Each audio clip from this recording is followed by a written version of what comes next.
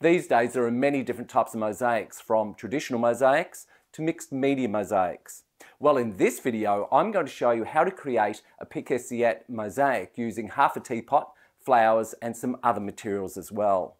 And this video is sponsored by Made by Miranda. So anyway, let's get into the video. I called into a business the other day called Made by Miranda. And Miranda is a lovely lady and she's very talented. She creates these beautiful ceramic flowers and leaves. And this is just a very small selection of what she actually does create. Now Miranda also collects cups, teapots and plates, and she likes to cut them in half. Well, I'll let you on a little secret. It's actually not Miranda that cuts these in half. It's her husband, and he enjoys doing it. Now it requires some talent to be able to cut through a cup and also the handle and have it so it sits totally flat. Here's another one here, a beautiful teapot that's also been cut in half, and also a cup and saucer that would look great as a focal piece in a mosaic. So between the two of them, they're very talented. Now I'll put the website down the bottom of the screen there in case you'd like to go to their website and make any purchases. And I thought what I would do is I would create a Picassiette mosaic using this op shop frame or thrift store frame that I paid $5 for. And I thought I'd be using this teapot along with the lid and some of these flowers. Well, I'm up to the fun part, creating the mosaic. And as you saw in the intro, I've pretty well chosen what I want to put into this Picassiette mosaic. Now, I've also added a few other things. The rims of these plates, which have a beautiful gold on them. And I've actually painted the edges, on some of the edges, a 24 karat gold. And these may be showing, I'm not really quite sure. Well, the edge may be showing, and that's why I've painted it. If it's not showing, then it's not going to be an issue, but I would like to have that on there in case it is showing.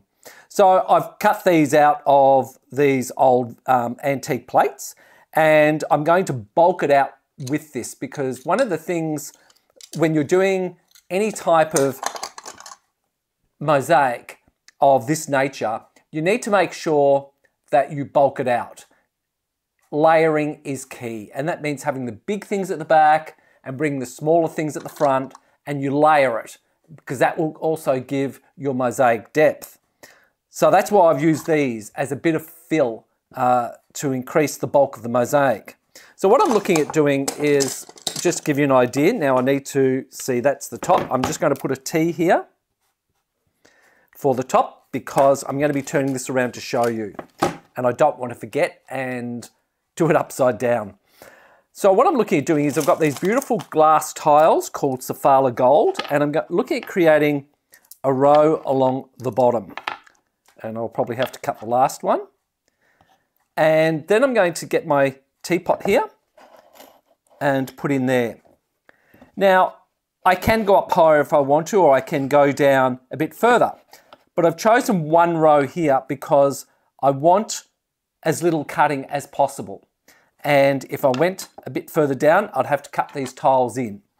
So I find for me, doing it like that is fine. And then what I'll do is I'll stagger the rows. I'm going to do 3 rows in total. Oops.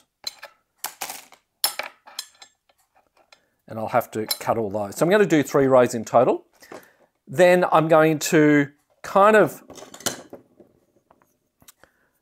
bring this out like that. Actually, that needs to go here.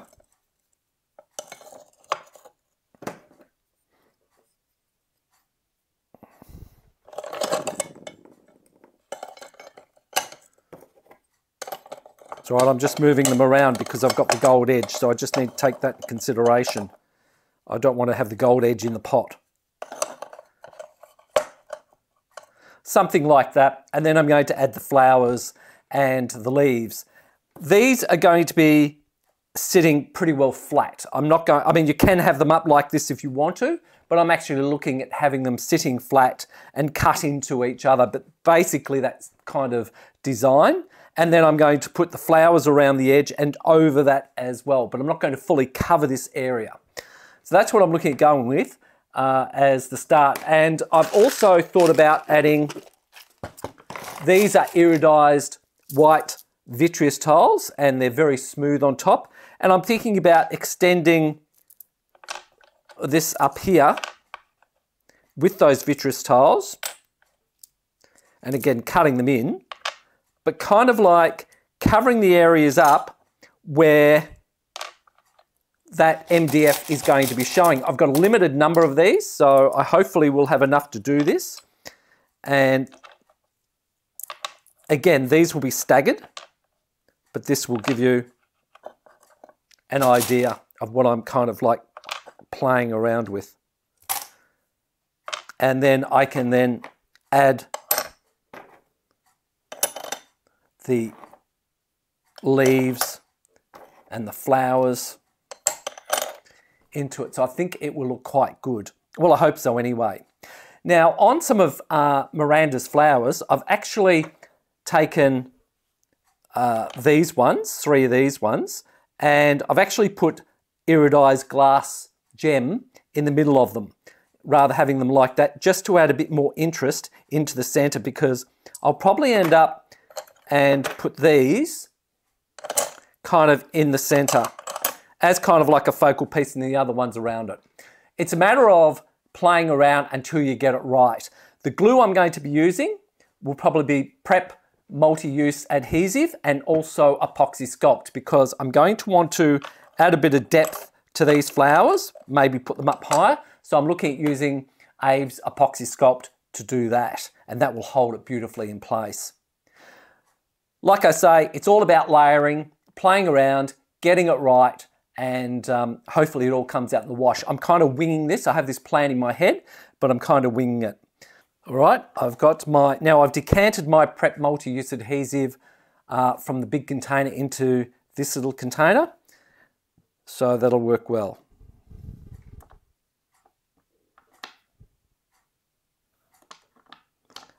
And you can use other glues, you don't have to use Prep. You can use Weld Bond if you want. Any type of glue you like to use. Mac glue is also a very good one. Any glue that you're really comfortable with. And that's going to be suitable for the project. Now I'm looking at the grout colour, I'm looking at almond. I like to choose my grout colour at the very start, but I'm looking at an almond grout colour, so I think that will work well. To adhere this down, I can use Apoxie Sculpt, which will work. I can use Sidel Fix-All, which is a SMX polymer, which is what I'm thinking about using. I'll put that down like that. Now another thing, and I'll just turn this round, another thing that you can do is you can also draw around your teapot, and you can, if you want to mosaic around that and leave the teapot off, you can, but I like to have my teapot in place and I will mosaic around that teapot, because I think that will work really well for my needs, but you can do it any way you like. This is just how I do it, but it doesn't mean it's the only way. So just go with what feels right for you. Now I'm just going to use this lid and this glove, just go into the center there, and I'm going to put the teapot in here. Now you can, like I said, you can put this down, trace around it and put the Sidel, go around your outline. But I'm actually going to do it this way and do it directly onto here. Now I'm using the big gun, but certainly you could put this into a baggie if it's easier for you and go around the outline of the teapot with the baggie. But it's very, very easy to do.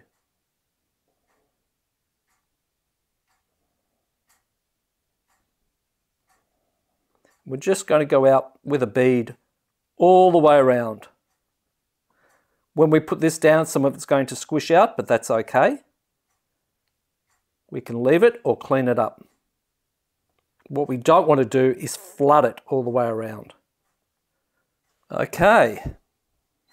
See, that wasn't hard at all. Okay, now we need to put it where we want it. So I'm just going to gauge it.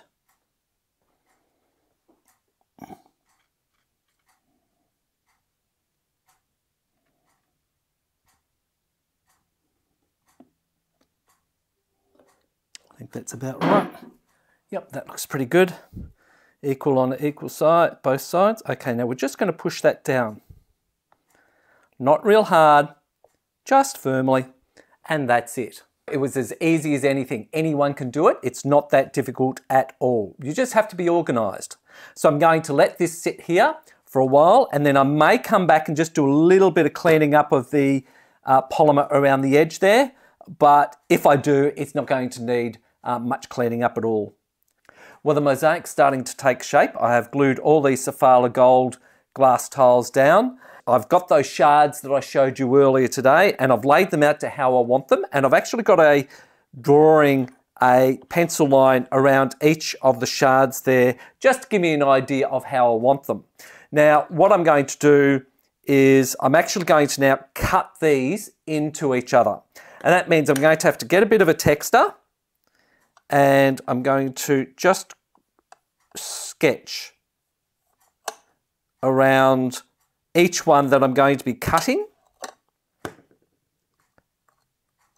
just roughly, just to give me a bit of a starting point. And then I'm going to cut these where they overlap so that these will sit flatter. Now what I may end up and do is also cut these, like for instance, this one sticking up a little bit. So what I might do is put a cut in here as well. I can cover that cut with some flowers, so I'm not too concerned about that. I could certainly have that sticking up, but I don't think I'll go down that path. I'd prefer them sitting flat because I want the flowers to stand out. So that's what I'm up to. And all I'm going to do is get my nippers here, and I'm going to use my Lepinets here and just cut it. Hopefully the plate cuts where you want it to. In this case it is. And just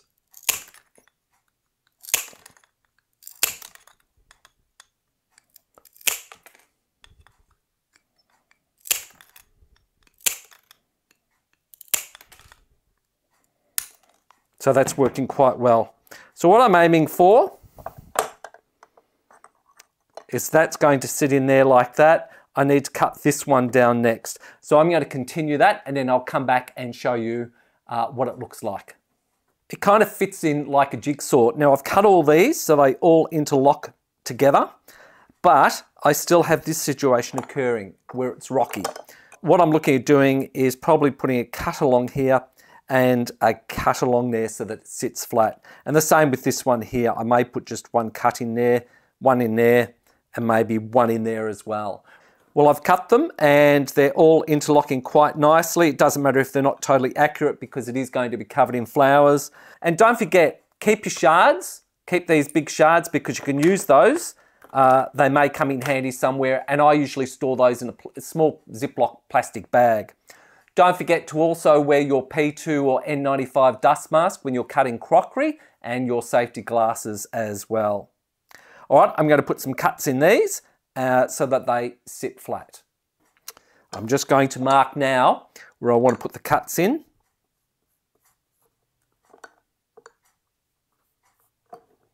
I'm going to use my glass scorer and a pair of scorer breakers as well to actually cut these so I get a nice cut. All right, we'll try this one first. I'll just move that over here.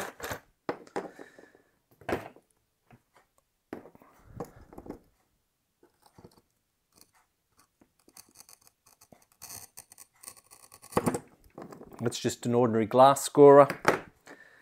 Get my breakers and hopefully this will work. Yep, there you go. Oh, that's sitting much better. So I'll do these as well. Well, they're done, and I'm just going to now clean off the texture mark. And I think they look really good, even if I don't actually cover the areas with flowers. I think that they will look really quite good in the piece anyway. Well, I've decided to use Apoxie Sculpt, so I've mixed up a fairly large batch of it, and I'm going to now apply it. Now, I'm going to apply it to the actual tessera rather than to the backer board. And the reason being is that I want to put it to a specific area. I want to make sure that I cover the tessera and not the MDF where I don't want it to. So, and why I'm using Apoxie Sculpt is because this is not totally flat, and I think this will make it sit flat. It'll take up the extra, it'll take up the slack is what I'm trying to say. So I'm just going to do that. Put that there. I don't want it to sit really high, so I'm going to push this down. Let's see how we go. Let's get a tile out and see the height of it. Yep, I need it to go down a bit more actually. Make sure you use gloves at all times when using Apoxie Sculpt or any of the epoxy clays or anything like that. Any similar products. There you go. That's better. There you go. And then when I've finished, like an area, I'll get a rag and I'll wipe it over with water, a damp rag, because I don't want any Apoxie Sculpt residue to be on the surface. If you take it off as you go, then it's going to save you a lot of heartache rather than coming in the morning and finding the residue is there and you're not going to get it off. We're going to have a lot of trouble getting it off. Well, that worked in quite well. I've only got a little bit of Apoxie Sculpt left. Now, what I'm thinking about doing is, rather than waste this, is put a few of these leaves in here. Something like that. So I might go ahead and do that. I may actually have to cut a couple of those.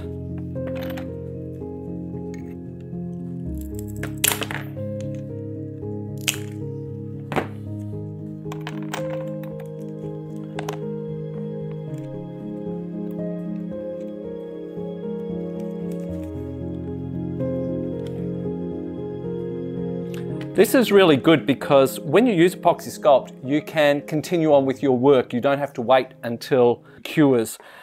And of course, you could have used other adhesives underneath this crockery. You didn't have to use Apoxie Sculpt, but that's just what I wanted to use because of the unevenness. And also I wanted to continue on. And I've got a little bit here, which you probably won't be able to see, just sticking out a bit. You really don't want to leave the Apoxie Sculpt to set up where you don't want it because you will never get it off the next day. After I cleaned up the leaves, I realized I had made a mistake. I forgot to add the poppy at the bottom of the frame here. And luckily I picked it up now and not tomorrow because the Sofala gold were a little bit difficult to pry up, but I managed to do it, whereas tomorrow they would have been virtually impossible. So I've added the poppy and just cut up some Sofala gold to fit in around the poppy. So now what I'm going to do is actually add the white iridized vitreous tiles. And these are a beautiful tile. They're very smooth, which means they'll be really easy to grout.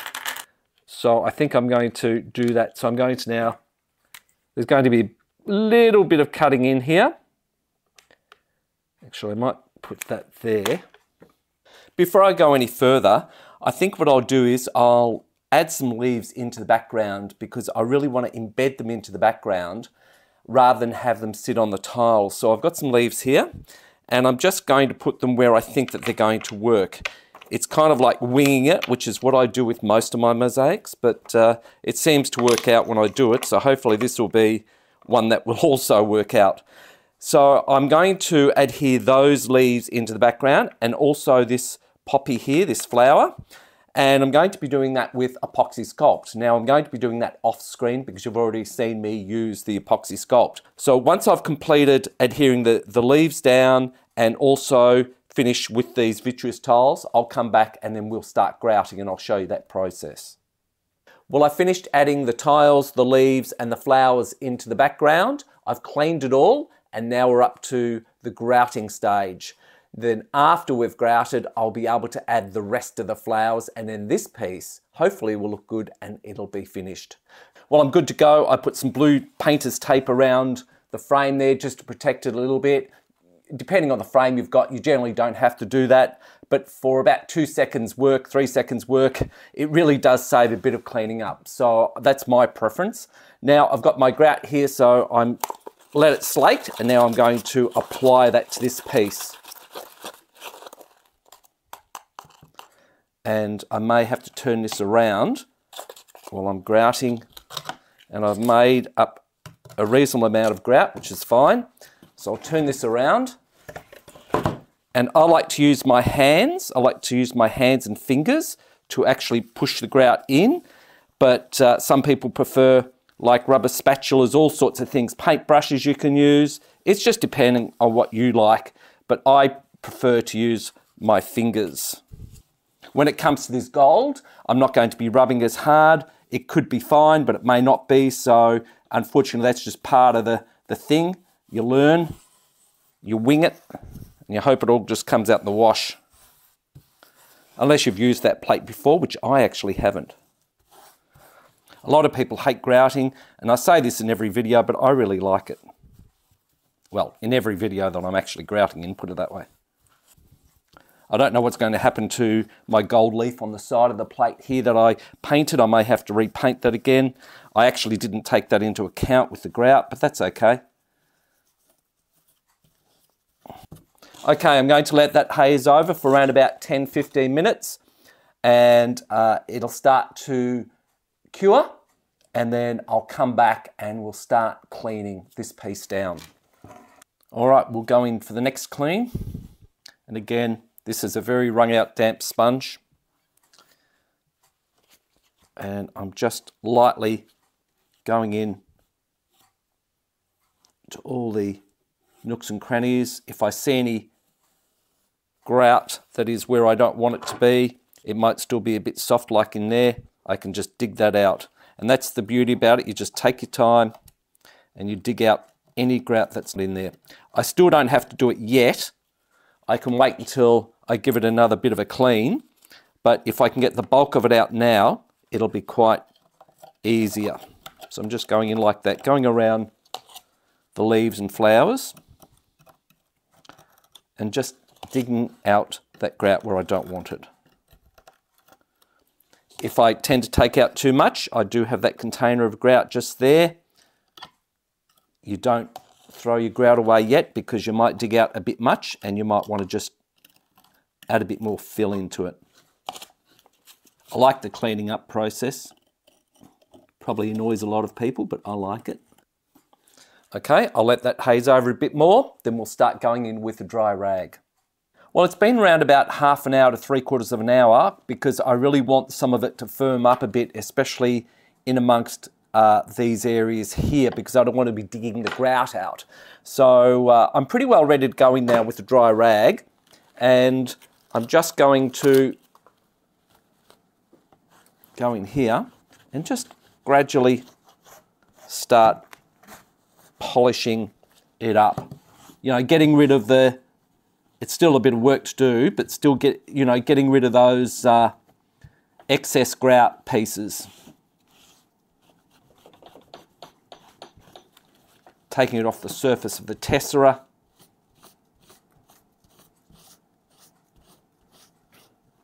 And I'll probably use still a little bit more water, but that's okay.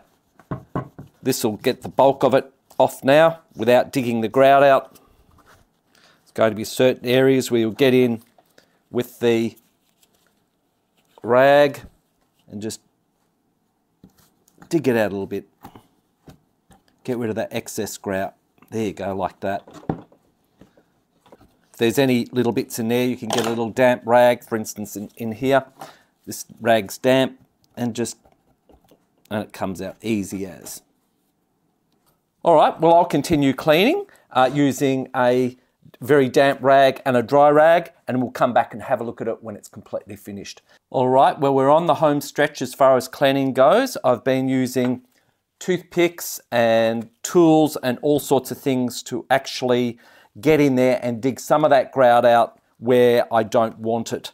And it's working quite well. I've got my container here with some grout in case I dig out a little bit more than I need, and then I can then just refill that. But you know, getting in places like that is a bit of a pain, but that's where a toothpick will get in there and remove some of that. So I'm going to actually remove this tape, and then I'm going to do another check for the clean and see how we're going. So all I'm going to do is just flip that over and then just take that tape off. There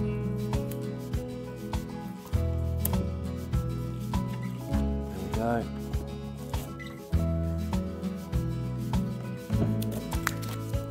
This is where I'm going to go with my damp rag. Just get down in there and just give that a bit of a clean.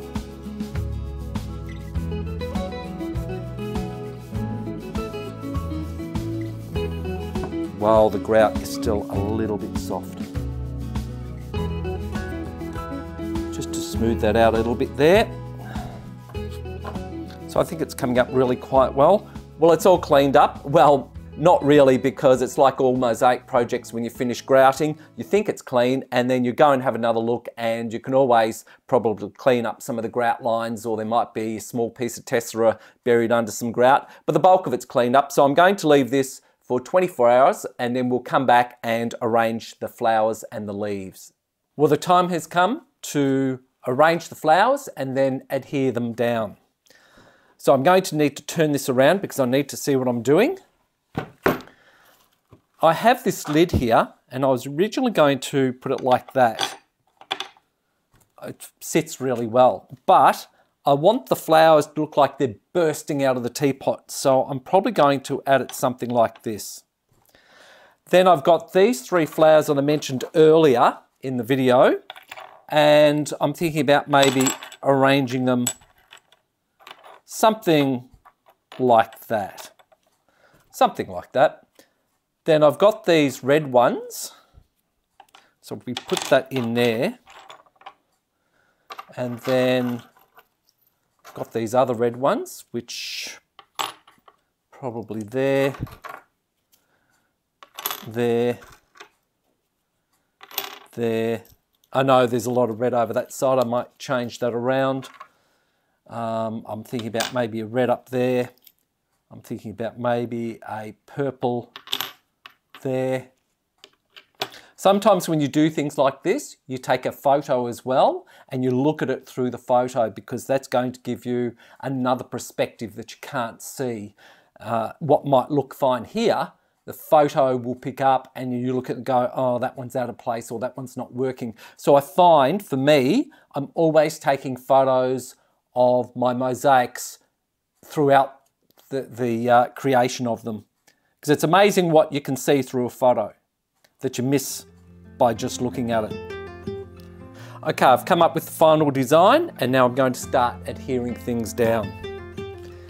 So I'm going to start off with the 3 purple ones in the middle.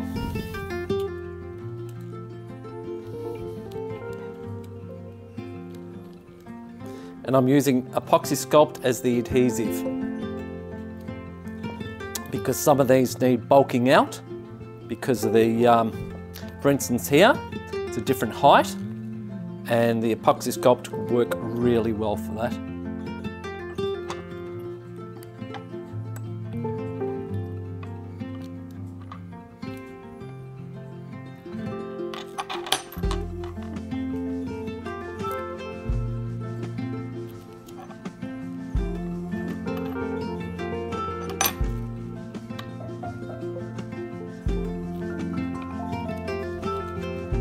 I want to make sure when I adhere this down that the Apoxie Sculpt is not going to be seen.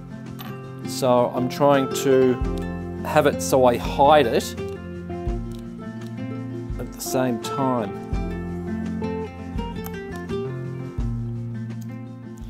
So I'll continue on sticking all these down, and then we'll come back when I've stuck them all down and have a look. Well, this mosaic is completed, and I had a really great time creating it. It was a fun project to do, and I really love the glossiness of the tiles and the leaves and the flowers, and I really love how those leaves and flowers just bursting out of that teapot. Now, I had a great time creating this piece. It was a really fun piece to do. And if you get a chance, check out Made by Miranda, her website, and I'll put the details in the description box of this video. And if you enjoyed the video, give it a like. If you saw value in it, also give it a share. And subscribe if you haven't already. And I'll see you in the next one. Enjoy.